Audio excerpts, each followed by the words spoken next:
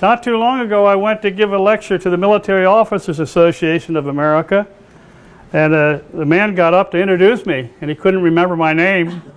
So he said, "What's his name? Please stand up." So now I write these long 3-page intros, and nobody wants to read about that. We're not here to hear about my great accomplishments in the world of advertising. And they don't even, nothing matters anymore. After 9/11, really nothing matters much in my past at all, because after 9/11, I was in shock for about 10 years and finally came out of it. Not deep shock. I mean, I functioned, I ran a business, personal development, leadership training, but I was subdued. I really was subdued. And finally, one morning, I woke up and they said, "Write a book. Write a book." So I went and took a course on how to write a book, which you don't really need to do. Just start writing the book. But I took a course and I submitted a paper, and the woman who was grading the paper said, "You are a good storyteller." And as soon as she said that, I said, "That's it. I'll write the book, I'll finish the book, and I'll publish the book." I published the book. Now what do I do with the book? Well, I got to sell some books to pay myself back. So what do I do to do that? Well, I developed a PowerPoint presentation and some lecture notes, and I go on the road speaking to groups all up and down the West Coast, where I live in Palm Desert, California. I was in the Army. I tried to get into the Navy. How many here are military? And how many are Navy? Okay, well, here's what happened. I was at Yale and I decided to get in the ROTC, or my father decided, because he wanted the 16 bucks a month or whatever they paid us. So I tried to get in the Navy and I failed because of my eyesight. So I tried to get in the Air Force and I failed because of my eyesight. But the Army took me. They gave me a special waiver for poor eyesight. Now I can hardly see without my glasses. Special waiver. I couldn't understand, why would they give me a special waiver? Well, it was the Korean War, and they needed second lieutenants. And what else do you think they needed? They needed forward observers. I said, "Oh my God, suppose I'm on the observation post and I get shot in the face and my glasses break.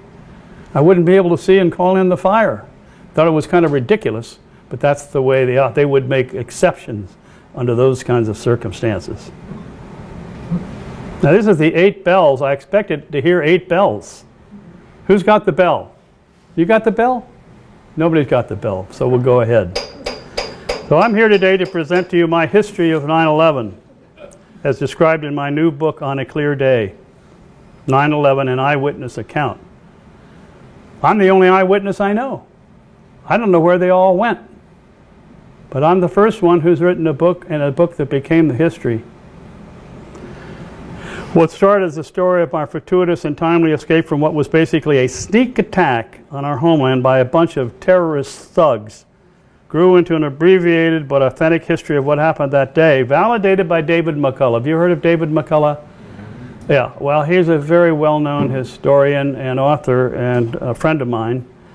And then he said this was a truly remarkable historical document. I didn't know that I'd written a historical document. My research on the subject was extensive. I wanted to know not only how and why 9/11 happened, but who was responsible, because afterwards I wanted to call them up. I wanted to say, who, point the finger, point the blame. Who was responsible? How did it happen and why it happened? Who was responsible in allowing our country to be so vulnerable to an attack of terrorists flying our own planes, residing in the United States, having resided in the United States for 3 years, being trained to fly transcontinental jets, becoming licensed by our own flight schools. I couldn't understand it. Well, I still don't. I found out one thing I learned in my life is for some questions, there are no answers. You just have to accept life on life's terms. Since the CIA, FBI, and other intelligence services had certain knowledge of an impending attack on high towers in the major cities, why didn't they take measures to prevent it? Interestingly enough, on the morning of 9/11 at 9:35, Donald Rumsfeld, who was the Secretary of Defense, was giving a talk to his staff men in the Pentagon. And he said, "Ladies and gentlemen, I just want to tell you that someday there will be an attack on our cities by terrorists and they'll be going after high towers in our major cities. And 15 minutes later, the first plane hit the North Tower.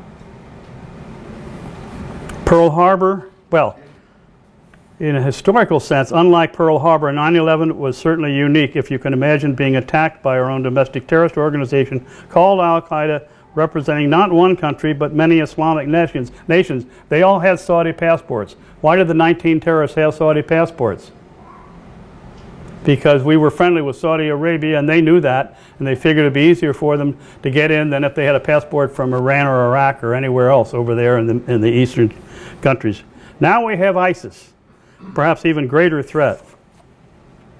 This was the beginning of what Rutgers Law Review, quoted in my book, describes as a new kind of war. 9/11 was a manifestation of what was to come as we face an enemy who wants to kill us all regardless of age, sex, or religion. The devastation to our civilization and psyches was unimaginable, so much so that it took me 10 years to recover from the symptoms of post-traumatic shock.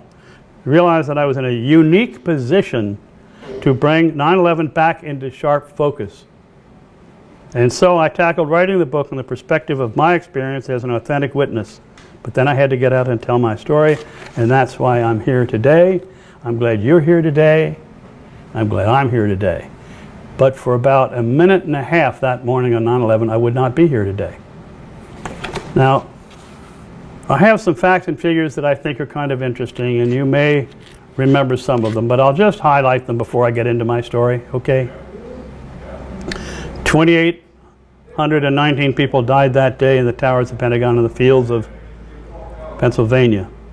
More deaths from 9/11 than Union soldiers killed at Gettysburg. The attack was over in 1 hour and 15 minutes, making it the shortest military conflict, air conflict, in military history. 1 hour and 15 minutes and the show was over. 20% of Americans knew someone who was killed or damaged in the attack. How many of you know somebody who was killed in the attack? It's the largest exodus of humans in history by water, including Dunkirk in World War II. Do you know about the amazing boat lift of 500,000 people off the shores of Manhattan that day? I'll talk about it, and I'll tell you where you can get more information on it. 500,000 people. Dunkirk, there was something like 288,000. The largest elevator catastrophe in history, with 200 or more frightened souls burning to death because they couldn't release the new locks that had been installed 3 weeks ago in the elevators. Firefighters and paramedics lost 30% of their rescue team. This was an unusual tragedy for the 343 fighters who, because of faulty communications, didn't get the word from their commander to abandon the building now because their radios were on a wrong frequency. The fires burned on ground zero for 99 days. 99 days? That's a long time, isn't it? Only 20 people escaped as the towers began their fall. The South Tower, where I was hit 16 minutes after the North Tower, but was the first to fall. Both towers fell to the ground in less than 10 seconds. I heard them fall. I was 5 blocks away. But, miracle of miracles, there were 4,400 planes in the air that day. It was a beautiful day in New York, 84 degrees. 4,400 planes in the air. They got them down to safety without mishap in less than an hour. Think of that, 4,400 planes.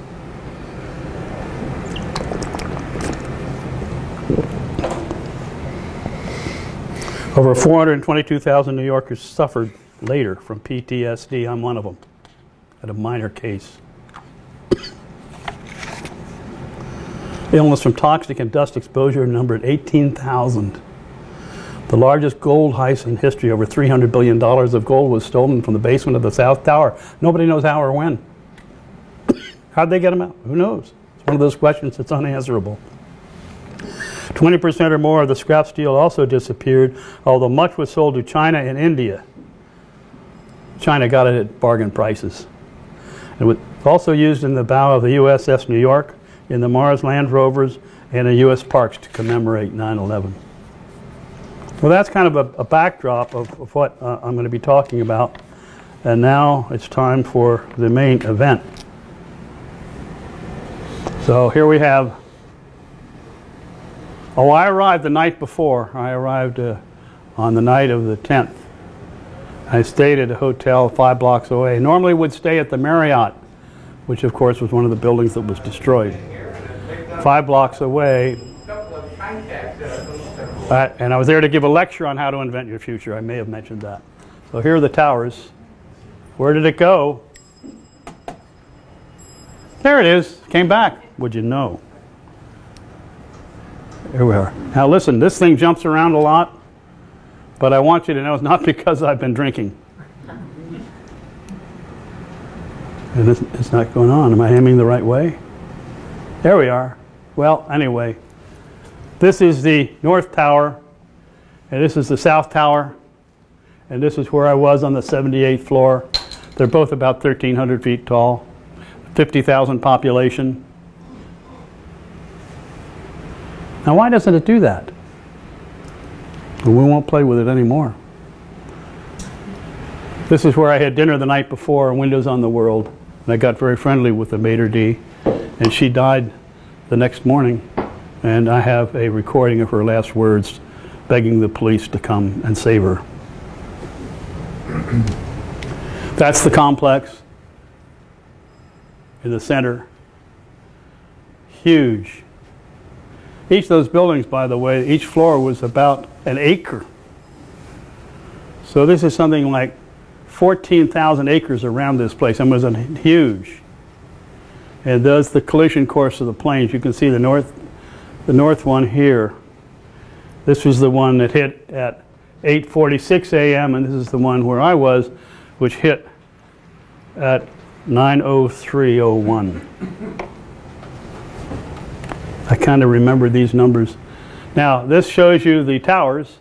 There are 5, basically 5 of them. There's 7 of them, but 5, they went down very fast. The 7th tower didn't go down until 5 p.m., but there's a special reason for that. And the ones in the red are buildings nearby that were so badly damaged they had to be blown up, they had to be destroyed. The ones in kind of the murky yellow all needed major structural repair, and all the other ones, these around here, all this area, there was damage in the apartments, and a lot of it was asbestos damage.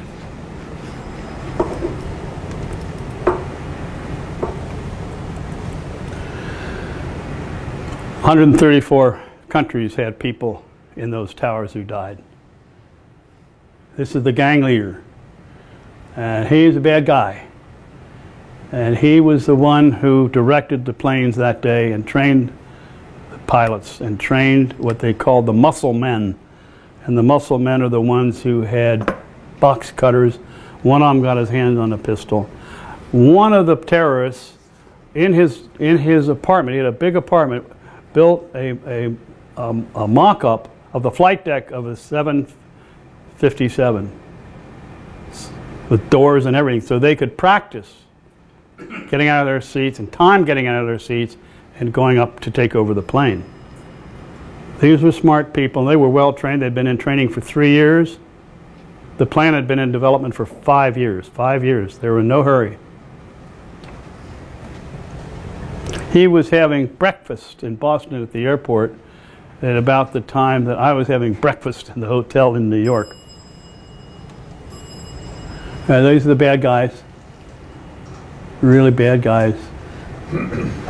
I call this the smallest weapon of mass destruction in the world. It's a box cutter.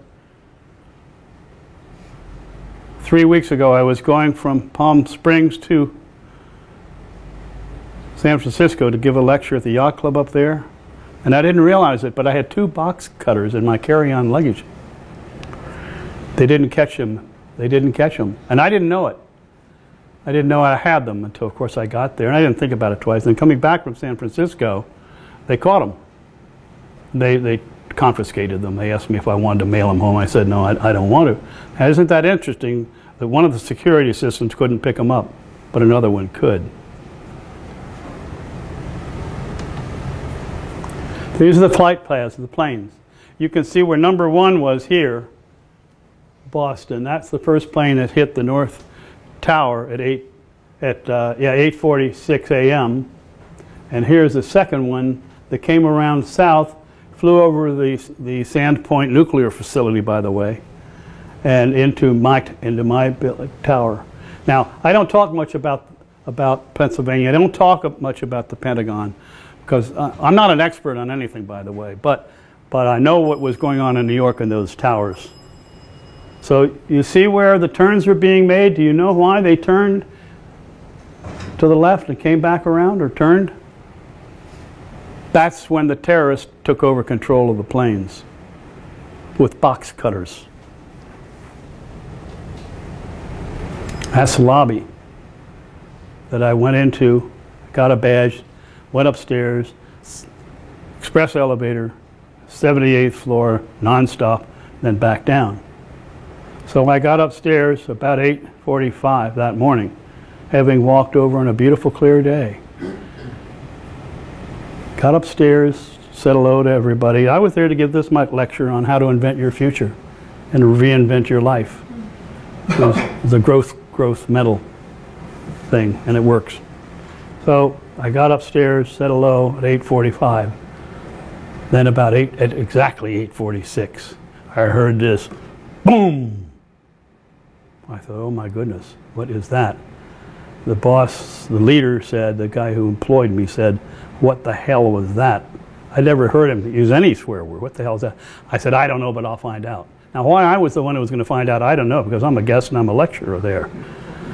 But that's just my natural instinct. I teach leadership. So that was, I guess, my example of my leadership. So I went down the hall. I'd been in a bombing attack before in 1973 in the Mobil Oil building. And I went down the hall. I didn't see any damage. And in just that moment, just almost consistent with a bang, the building shook. My building trembled. Hackles went up on the back of my neck. My heart stopped beating, I'm sure of it. And I felt the air pressure change. What had happened was an impact, and we didn't know it, of the first plane hitting the impact. The shock waves went down under the street and back up our building. And that's what it was. I said to myself, uh-oh, this is a big one. This is the big one. This may be the beginning of the nuclear war. If not, it's the beginning of World War III, which in effect it was the beginning of a World War III, a different kind of war. I didn't know what to do, and I froze. Then I got into action. Went back to the conference room, and what was a clear day? I looked outside. There was no longer a clear day. It was all gray with stuff shooting by. I thought it was confetti. Somebody pointed out, you don't drop confetti from the 78th floor upside. It doesn't go sideways, it goes down. I said, oh my God. Got to get out of here. So I said, okay, follow me. It was my seminar. The manager was there, and he said, yeah, come on, let's go. Well, I didn't know where going was, because it was the first time I'd been in that building on the 78th floor. I knew it was an express elevator I'd taken. And this woman named Carol came along and said, come on, I know how to get out of here. So we headed towards the exits. Now, the elevators in these buildings are very near the stairway. Now, in 1973, in the attack on the Mobil building, I had to go down 39 flights of stairs, and it took an hour. And this little voice that told me to get out also told me, you don't have time. You don't have that time. Get out now. Take the elevator. Well, right above the elevator, there's a sign that says what? Case of emergency, do not take the elevator. Take the stairs. And you know what I said? No way, Jose. Those are not my exact words. Just take the elevator. And about that time, I came over the loudspeaker. Ladies and gentlemen, it is not our building that was hit. It was the North Tower that was hit. Now, we didn't know what being hit was. It could have been a missile, a plane, whatever was hit. It is all right to go back to your offices as far as we know. Some people took that as a directive to go back to their offices. The three of our people stayed in the conference room, and within 2 or 3 minutes, they were gone. They were vaporized upon the impact of the plane. So the elevator doors finally opened. Now, Just get on the elevator, right? Very simple. Walk on the elevator. I'm used to doing that. Not that simple. Elevator holds 55 people. There may have been 200, 300, 400 people trying to get into that elevator, pushing and shoving and elbowing. So I had to push and shove and elbow. That's not my style. And this woman I was with, Carol, she was very tiny. And I had to almost carry her onto the elevator. We got on the elevator, and we got about halfway into the elevator, and it got so crowded, and I'm saying to myself, my God, I'm going to die in here. I'm going to get crushed to death. So the people in back of me pushed us forward. We pushed the people in front of them, of us, and people in front of us pushed people out. And I still have nightmares about that. I feel badly about that, that I was one of the people that helped cause other people to get pushed out of the elevator. Of course, if they'd gotten on, we wouldn't have gone anywhere. The elevator doors closed, and I can still hear them screaming, "Help me, save me, don't leave without me." You can imagine how you might feel. The elevator didn't go right away, and a few moments later it did go down. I held my breath. Everybody else in the elevator must have held their breath. 78 seconds it was down. They go down a floor a second. Got down to the first floor, started out towards the door where I had come in, and the security guard down there said, "No, you can't go that way, you have to go this way." Well, this way was the North Tower. And I didn't know there was a bridge to safety, but I thought he was heading me back to the North Tower. And I'd just been told that it was the North Tower that was hit. So they said, "No way, Jose." Those weren't my exact words. And we argued a bit, and I took off with Carol. We went out the front door, and there were people now coming from the North Tower that had been hit at 8:46. Now it's 9:03, 9:02 and a half, 9:02. Here we go out the door, the mobs of people, throngs of people, smoke in the air, fire coming from the North Tower. Disaster, pandemonium in the streets, screaming and yelling and pushing and shoving.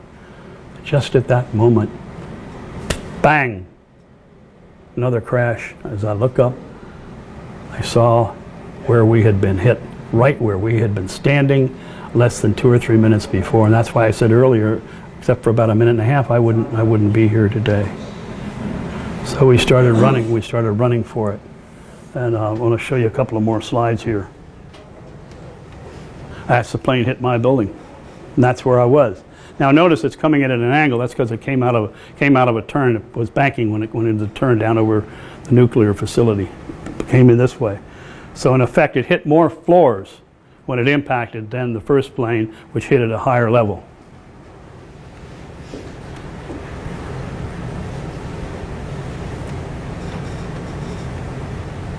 I looked up, and that's what I saw. Now that's my imagination, and that's an artist's conception, because it couldn't possibly have seen buildings both looked like they had just been hit. But okay, I'm trying to make a point here. That's what it looked like when I looked out. I thought it did. And I could hear people screaming. I could hear the jumpers. And the ash and the soot and the debris flying off the buildings and on the street was very dangerous. Very dangerous. And now we go into really fast running. Here's a 78-year-old man outrunning 40-year-old boys, you know, and I really was moving, and so was she. All of a sudden, this big guy comes along, must have been a center for the nets, and he knocked her over, knocked her down. Now, I have another decision to make. First one was, do I stay or go from the building? The second was, you know, which way do I go? Third one was, do I take the elevator or do I take the stairs? Fourth one, do I stop and pick her up? And the inclination was, no, I don't stop and pick her up. I'm going to get killed if I stop and pick her up. I stopped and picked her up. She was bloodied and bruised, and thankful for her, we're thankful. And her name was Carol. It was Carol in the book, but that's not her real name. She didn't want me to use her real name. She wanted nothing to do with me or the book or the whole day at all.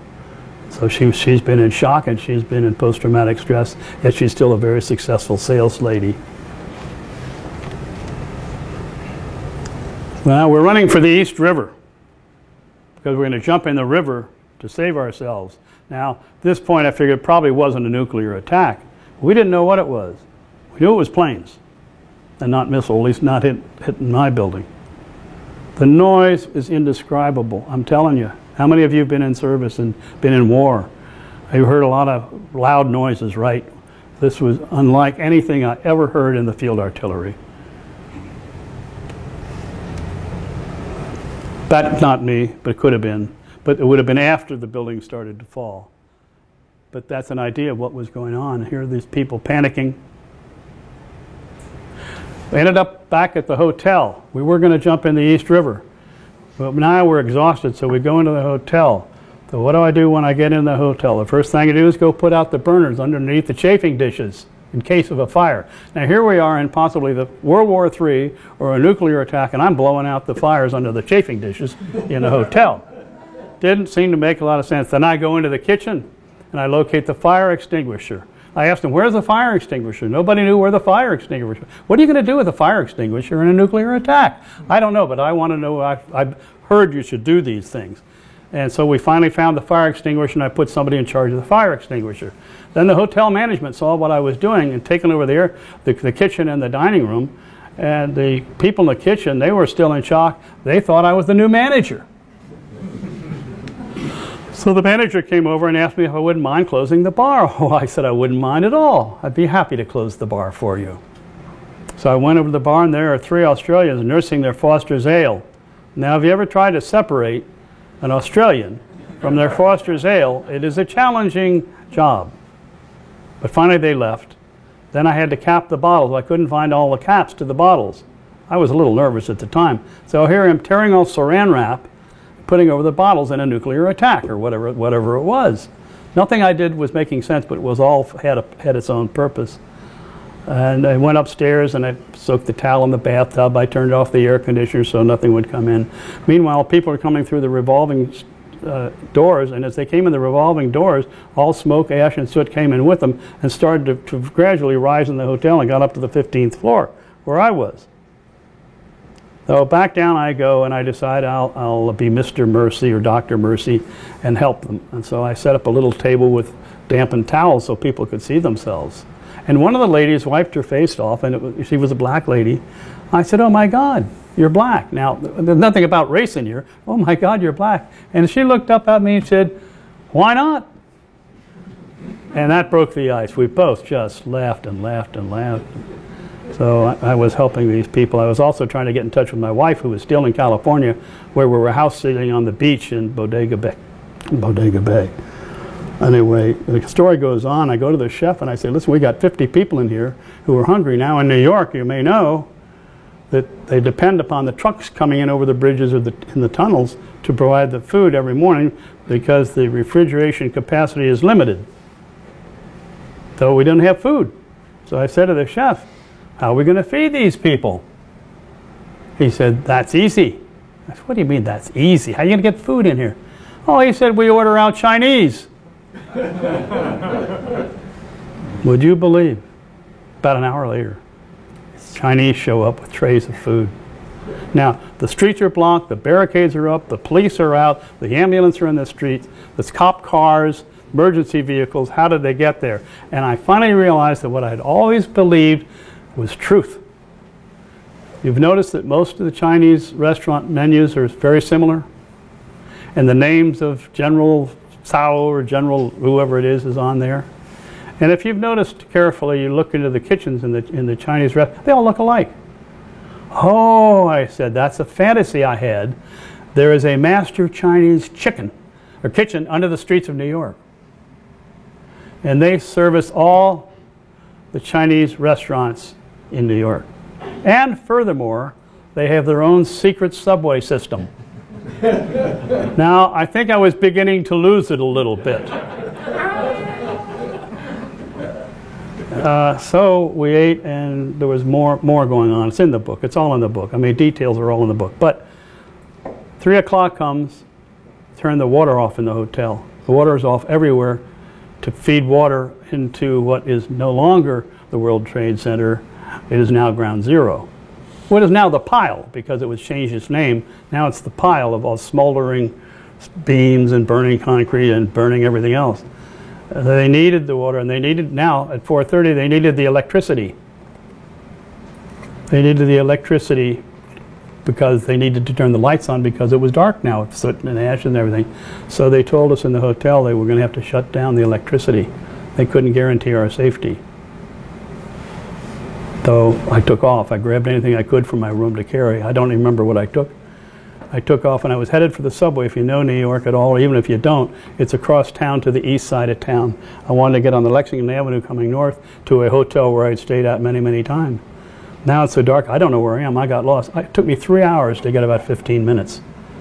where it would normally take 15 minutes. And on the way, I was stopped by a member of the SWAT team who told me I couldn't go east, I had to go south.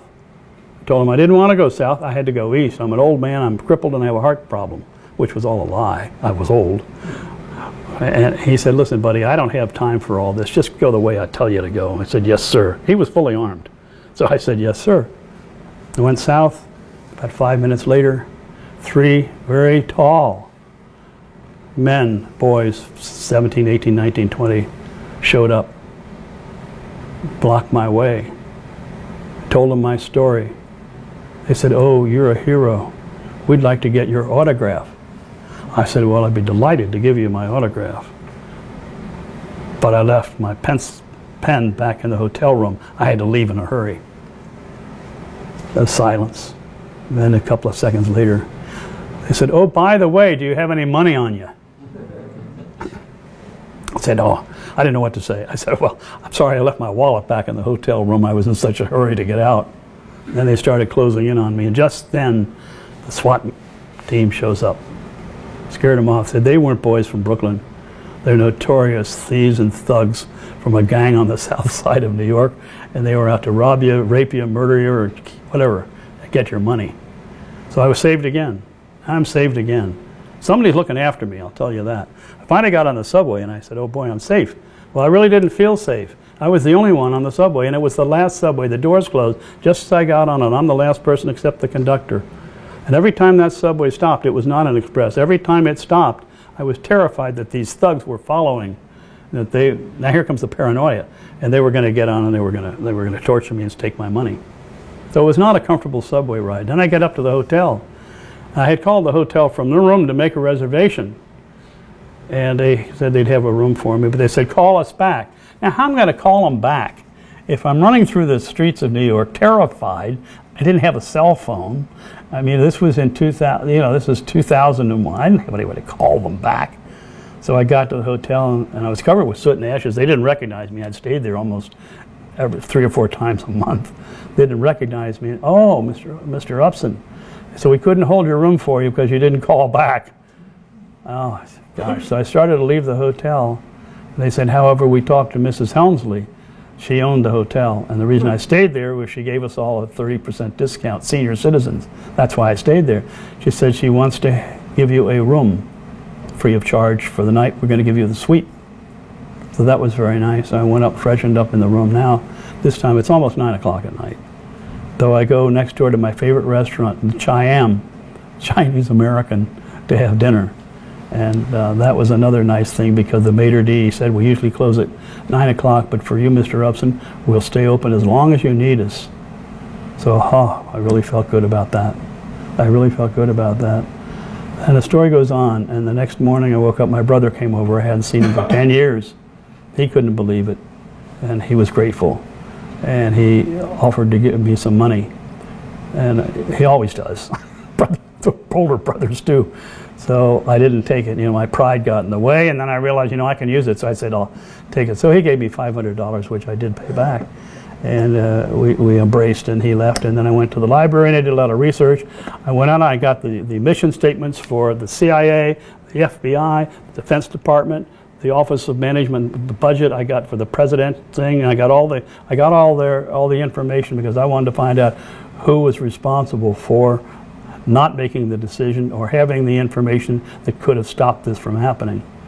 I finally took several years for it to filter in and for me to finally figure out what I think really went wrong. I don't have time to talk about that right now, but if it comes up in the Q&A, that would be fine. So then I was picked up the next morning by limousine sent by the manager, the owner of the company that I was working for, I was consulting to, and they were having a service, a memorial service for the 3 men that had died 2 days before. And the state of New Jersey waived the law which says you have to have a death certificate to have a burial or to have a final service. They waived that law. So anyway, I stayed, and that night I was taken to a hotel in New Jersey where I was doing another series of seminars the next day. And people said, how could you possibly have done that? I said, I don't know. I said, just the Spirit moved me. I wasn't going to not live up to my obligation and responsibility for my clients because of somebody 10,000 miles away who was trying to kill me. I'm not going to do that. So I stayed, and I went back to California. I met with my wife, and well, we had a lovely home. We were house sitting on the beach, and every morning I got up around 7 or 8 o'clock, have breakfast, and I go downstairs in the fire and sit in the chair and fall asleep. That was not my pattern. I'm a morning person, and so that should have been symptomatic there was something wrong with me. I did have a cough, and I did go to the emergency room of the hospital in a place called Petaluma. Doctor there treated me, and he said, you know, you really don't have anything that bad. It'll go away. Here's some pills. So that was okay. And so as I was leaving the doctor's offices, he said, by the way, you wouldn't know this about me, but I was the physician in residence in the South Tower when it was being built. I mean, that's an amazing coincidence. To go back to our house where I was house sitting, and I had a nightmare, a lot of nightmares. My wife said I had them for a year, lots of nightmares. And one of them I remember very, very brightly, brilliantly, I remember that bin Laden had attacked our beach with the Al-Qaeda. So I grabbed 2 AK-47s. Do you remember the John Wayne movies? You know, where he comes out with 2 pistols? Well, I had 2 AK-47s, and I was going down to the beach, and I was going to kill them all. And I did. I killed all the Al-Qaeda, and I saved bin Laden for last. Shot him in the face. And, of course, 10 years later, 12 years later, somebody shoots him in the face. Let's see what we have left here. There's some more pictures. You've seen a lot of these street scenes. That was in the Federal Building. That was the only surviving structure. Oh, there was a tree, a pear tree that's survived. It's now on display down there. That's what I could have looked like. Some more. Firemen grieving. Nighttime.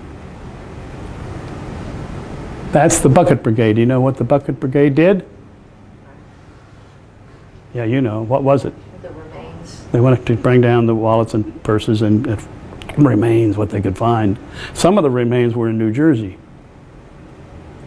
The rescue dog, there were 110 rescue dogs. They didn't find any bodies. They became disenchanted and lackluster, lost interest. So what the trainers did was make effigies of human beings' bodies and throw them into the building so the dogs would have something to find. 2 weeks later, they sent in another 100 dogs. These are comfort dogs. There's one of the rescue dogs. This I love. It's one of my favorite shots. I put that in there because I love it. It says so much. The flag of the United States of America. They're flying. They put them all over the pile. Now that's the guy. Now imagine walking down the street at night in the gloom and the dark with the putrid air and stuff like that, running into a guy like this. Let me tell you, it's kind of scary. Though then he showed up. This is not the guy. This is just a picture I found and interdicted the muggers. Now this is taken from the water. Very few shots were taken from the water in the Hudson River. The Coast Guard put out the call in the afternoon, early afternoon, calling all boats. By maritime law, any boat that hears that has to show up. 140 boats showed up, all sorts of boats. Power boats, speed boats, yachts, tugboats. I have all the tugboats listed in my book, and guess what? I met one of the tugboat captains who's staying where I'm staying, and he was so tired he couldn't talk about it. He couldn't talk about it. They ferried off 500,000 people. Each boat had a name of where they were going to go, so you would know what boat to get on. There were no fatalities, no accidents, and no harm done to any of those 500,000 people. And there were more than 500,000, I'm sure of it. Now this became the first line of defense. The F-15s, it's all covered in my book. About they were impotent, they couldn't fulfill their mission. So this is the Coast Guard became our first line of defense in this country. And that's the USNS Comfort 1,000-bed hospital ship that came up from Norfolk. And I happened to meet the admiral who commissioned her. This is another coincidence in my life. Just wanted to show examples. They treated 800 and something cases of toxic inhalation, fractured limbs, and things like that. That's the F-15. That's a whole other story. I went up to Northern California and I bought a copy. I bought a model of the F-15, and these are the two pilots. They both have a very interesting play in this role of trying to save our country. And that's the USS New York. That was commissioned in 2008, and that hull is made of recycled steel.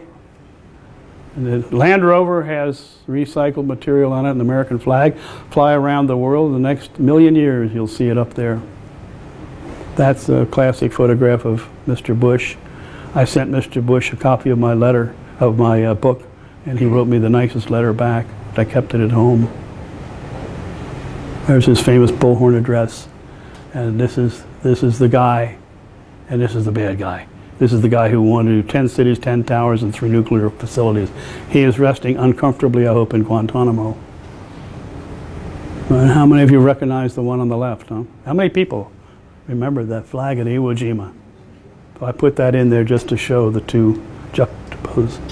Those are lights which are no longer there, and they were replaced by this. And that's the cover of my book. I commissioned an artist to do that. And unusual, like most artists, he did exactly what I asked him to do. I have one other thing for you. The world shared America's grief. 9/11 is not likely to be dismissed by history, nor should it be forgotten. The memory needs to be kept alive, which is why I'm here and why my book is here. We must unite as a family and say to that bunch of fanatical cowards, stop, go away, you are not welcome here. You will not and cannot destroy our values, our democratic way of life, nor our freedoms. We will resist you and hunt you down until we destroy your will to harm us. And you are eliminated from the face of the earth. For this is America, the land of the free and the home of the brave. Now I have one other thing that I want to read to you, something I found on the internet just about a week ago, and it stirred my imagination and my emotions. The flag does not fly because the wind that blows it. The flag flies because each soldier's last breath blows by it. It's the military, not the politicians, that ensure our right to life, liberty, and the pursuit of happiness. It is the military who salute the flag, who serve beneath the flag, and whose coffin is draped by the flag. So with that, I say thank you for being here. Thank you very much. God bless you, and God bless America.